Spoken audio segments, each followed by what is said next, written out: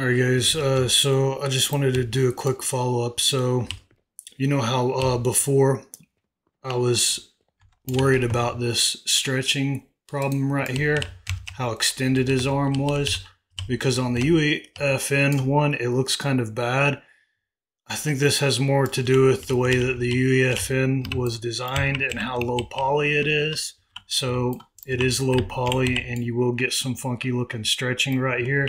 This is more of a robotic character with joint and sockets, or ball and socket joints right here, and it's less of a humanoid uh, organic style rig.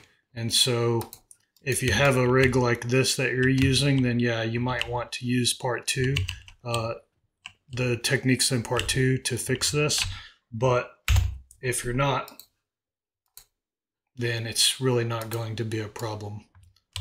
And you'll see right here, if I eject, oh my god, my mouse, I don't know what's up with it, I need a new mouse.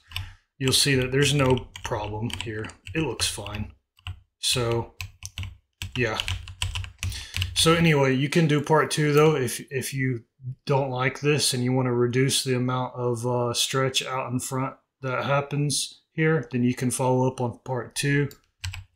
And I don't know what's going on right here. Looks like the feet are doing their own thing. Okay, I think that's only whenever I pause it, yeah. So anyway, as you can see here, it looks fine.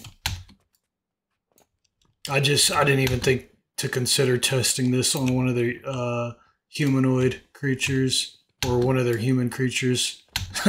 Human creatures. Yeah, I didn't think to test it on them, but yeah, it looks fine. So anyway, I'll see you guys in the next video.